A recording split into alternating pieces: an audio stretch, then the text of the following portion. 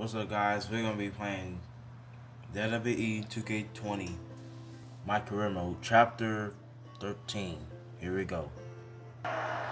Alright, guys, I'm back. We've seen plenty of We have to fight the Miz. WWE history, but none quite like this, where the script for the action film Rank and File 4 has been suspended above the ring in a briefcase. Whoever climbs the ladder and retrieves the script first will win both the match and the starring role. It's a travesty of justice that Miz even has to go through something like this to get a role that should have already been his. He's one of the greatest actors of all time. In this match. I don't know about that, but I do know that this lights, camera, action ladder match is going to be a smash hit with audiences and critics worldwide. Saxton, why don't you treat this like we're at the movies? No talking. Again, it seems to be working for him. His offense is on point right now. He is just dominant right now. Launched with a belly-to-belly. Oh, Corey, he had a load there. The man is looking a little stunned. I don't yell at him. Yeah, he's not breathing heavy yet. Perform a corner strike. That means it's in the corner. In the corner you go. Strike. Trey hammers Miz in the corner. Oh, wow. Why did she come out? It's Brooklyn by Braun.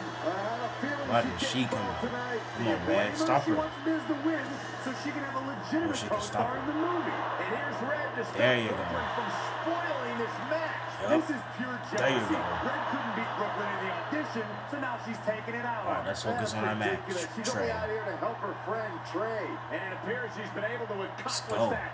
Red has neutralized Brooklyn as they head to the back. Cut. There's no cutting in this match. Just win by grabbing a briefcase. Perhaps he's thinking the ring can't contain what he has in mind here.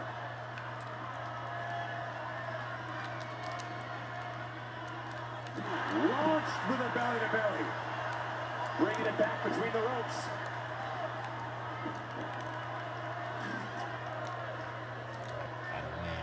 You know what my favorite part of SummerSlam is?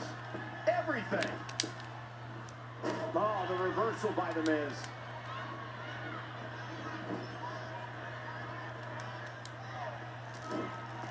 Corner, trap kicks by The Miz. Oh, stomping away. Up on the shoulders. Down in a hurry. There have been plenty of WWE stars who had their first exposure on our reality competition, Tough Enough. But the biggest star to emerge from the franchise has to be The Miz. Yeah, what's crazy about that season is that The Miz was runner-up. But WWE officials saw something in the future A-lister, and he trained for years before breaking through to WWE properly. The ladder is up, and away. I brought up Miz's Tough Enough beginnings before, but I must commend him as a judge on Tough Enough in 2015. In his first episode as a judge, he saved Mandy Rose from elimination. Who would eliminate Mandy Rose? Even though he was called a judge on that show, The Miz had a lot of wisdom to impart to that season's talent. Few folks know what it's like to grow from a reality star to WWE champion, but The Miz does. Try to sneak a victory here. I don't know about you guys, but this looks like quite a gamble to take at this point in the match. I agree with you, Corey.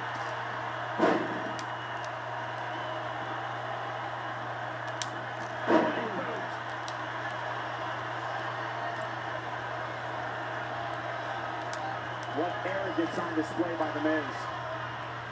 Just ruthless. Big reversal. Masterful execution by The Miz. Oh, man! Launched with a belly-to-belly.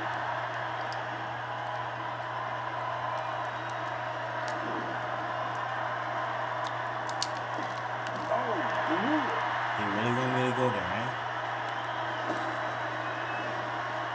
Yep. Guess he wanted me to go there. I just can't get over the physicality of this match. It has been absolutely brutal.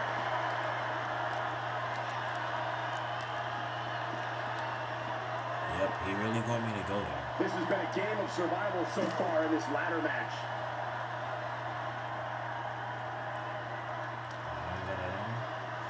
These men are absolutely amazing. Great guts, courageous, brave, fortitude as the prize hangs 20 feet above the ring.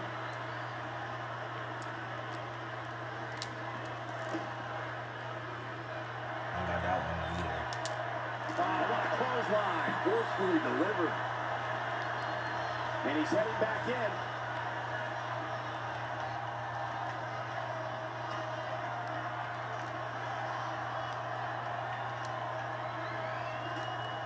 Look at this, Byron, getting that ladder position.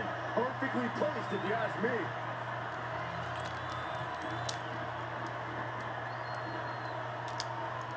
Nice right hand.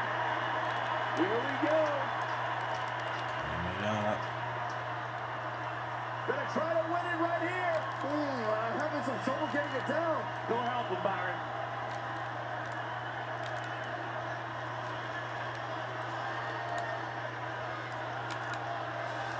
Done.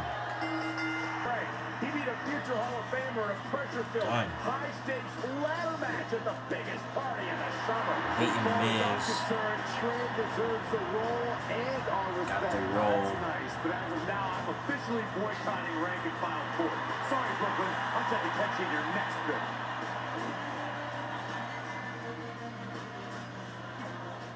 Let's go.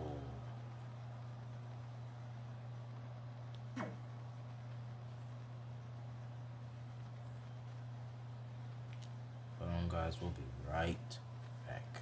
Change some stuff for next chapter.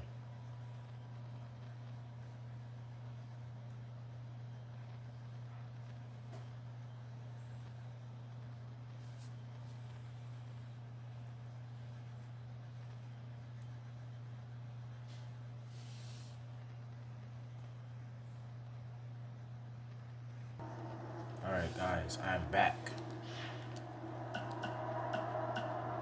Continue story with the Iconics.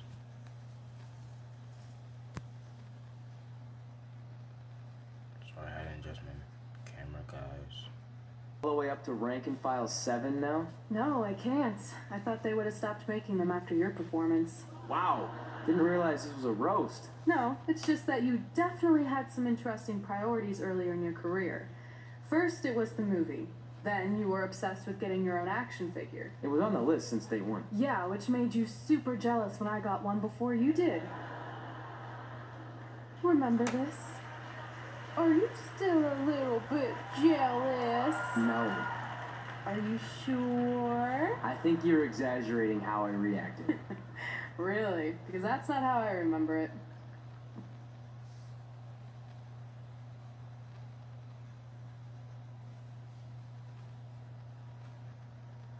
Be right back after the cutscene. Check it out, my first action figure. Pretty cool, right? Awesome. They really nailed the detail on your face. You didn't even really look at it. Yeah, well, you know what they say about action figures. Once you've seen one, you've seen them all. Literally no one says that. Wait, are you jealous because you don't have one yet? No, I'm fine. Okay, look, I get it. This was more your thing, but it's just an action figure. It's more than that to me. Think of how you felt when I won a title in WWE before you did. It's like that, but 10 times worse. Comparing titles to action figures might be a little extreme. But if it makes you feel any better, I'll wait and let you cross it off our list whenever you get one. No, it's fine. Cross it off. You earned it. I see you got your first action figure. We've had like 30 now, so it's kind of boring at this point. Where's yours? I think he didn't get one. Oh, that's awkward. I think even like Tom Phillips got one. He doesn't really deserve it. Well, that's true. He's lucky even to be on the roster. Sorry, we got sidetracked with a private conversation that had absolutely nothing to do with you. But since apparently you don't have an action figure, we like to give you ours. Happy Rusev Day! Do you think he heard what we said? Who cares? He's a loser. I heard it, freak jerks, and if I had an action figure of my own, I would team up with Red's action figure to kick your action figure's stupid plastic butts. Or even better, how about we take them down in real life? Oh, yeah. I guess we could do that. Crazy.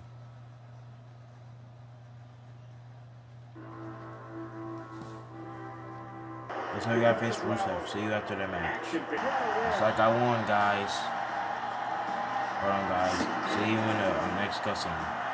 Even though it wasn't as important to me, it was pretty cool when not long after that you got your first action figure and crossed it off our list. But the fact we had different priorities is partly what made this work. Because let's be honest, if we'd been competing for the same things, I'm not sure we could have been friends. You were just always so driven to be the best. Maybe, but it's not like I was only focused on individual goals. Like, what about when we went to SmackDown Live and I ended up teaming with someone who was a great influence and mentor to me? I'm talking about Mickie James, of course. Stand up and take a bow, Mickie. You deserve it. Teams up with Mickie James. Interesting. You fought hard, but it just wasn't your night. Let's face it, it hasn't been your night in a long time. Now, as general manager of SmackDown Live, it's my job to present a cutting-edge product, which means constantly introducing new talent to keep our brand fresh and exciting. But we can't add new talent without making subtractions. So I'm sorry, Mickie, but based on your recent performance, you can either announce your retirement or, unfortunately, I'll have to make that decision for you. Wait, so you're basically forcing her out? She deserves better than that. I understand where you're coming from, but like I said, this is bigger than one person. It's about protecting the brand. There would be no brand without women like Mickie James. You know, it's okay. It's okay. I've been doing this a long time, and maybe I've lost a step. Maybe it's just time to hang it up. No, you can't just accept this. There has to be another way. Well, there is one other option, but it would just be delaying the inevitable. Mickie can continue competing on SmackDown Live, as long as she wins. But the very next match she loses is her last. She'll do it. I will? All right. Good luck. Look, I appreciate the support, but with my record as of late, I don't think I'll be sticking around too long. Or maybe you will with me by your side. Or what do you mean? Big Show didn't say you had to win singles matches. Are you sure you want to set aside your own goals to do this? There's nothing I'd rather do than protect your legacy by sending you out on a winning streak. And one last title run. Win Women's Tag Team Championships with Mickie James.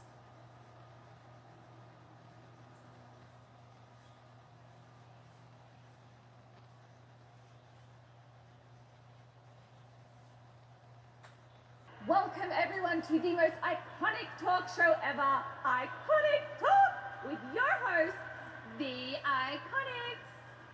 We just said iconic so many times. You said it again. I think we just set a record. Speaking of records, I want to remind everyone that we are now the longest running women's tag team champions ever from Australia.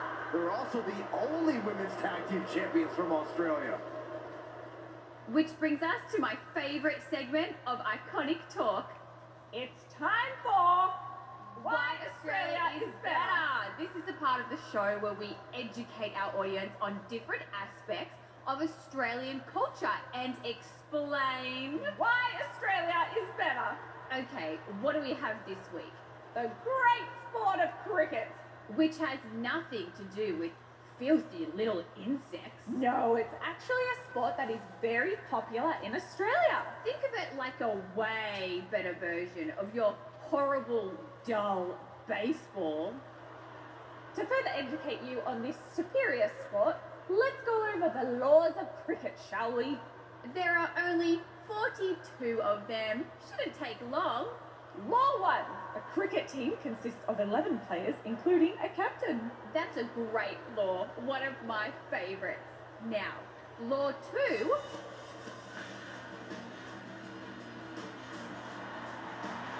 Hey, what are these two doing out here? There were still 41 laws to go. I wanted to learn more about cricket. I think you were the only one. Law 2.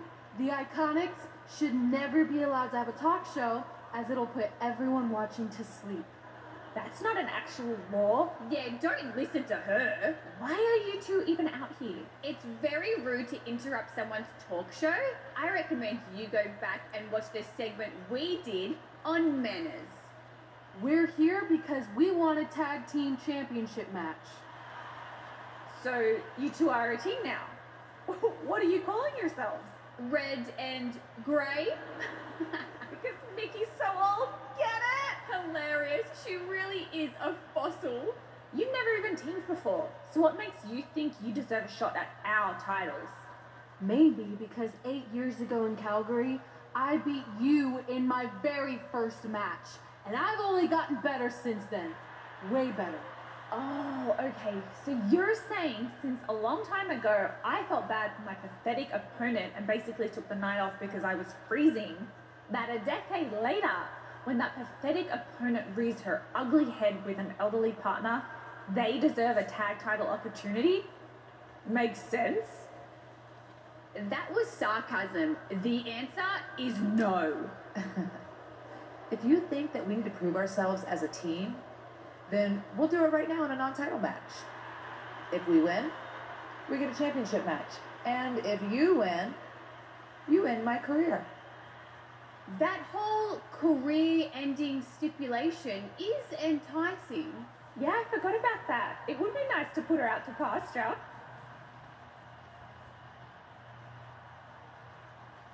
We'll do it.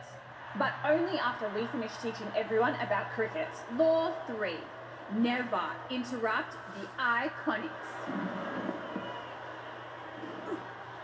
The Iconics viciously attack Red and Mickey with those cricket bats. And rightfully so, they violated Law 3. Red and Mickey are going to be at a severe disadvantage going into this match with so much at stake. That's crazy. Stipulation that if It's Red back. and Mickey can defeat the Iconics and the Shatter Tag Team titles. However, if the Iconics win, Mickey James' career will be over. And Red and Mickey are clearly not 100% after that brutal attack by the Iconics. Look, no one wants to see a pioneer like Mickey James have her career come to an end, but it's going to happen sooner or later, and I have a feeling it'll be sooner, as in tonight, at the hands of the tag team champions. Well, guys, see you after this match. Impressive tag team victory. Alright, finally done. That match lasted long. Wow. And Mickey James. Another exciting tag team match in the books. Look out, women's locker room. This girl is for real. See you at the cutscene. Was awesome! And considering our lack of experience together, I'd say we make a pretty good team. I agree. I mean, you know what? I just want to say thank you for doing this. I could be sitting at home right now, but instead we have a chance to win the tag team championships. And even if my career does end, this is a heck of a way to go out. Before you celebrate too much, we just found out your tag title match will be taking place on our home turf. That's right, in our great country, in front of our fans at Super Showdown. It doesn't matter. We'll beat you anywhere. Oh, you should also know it's going to be an Australian rules tag match, which are the most iconic rules. What does that even mean? It means it'll be no disqualification, tornado tag. Or Willy Willy tag, as we say down under. Hey Mickey, you should pack an extra week of clothes. You know, so you can go on holiday in Australia after we end your career. We'll call our grandparents and see if they know of any good senior resorts.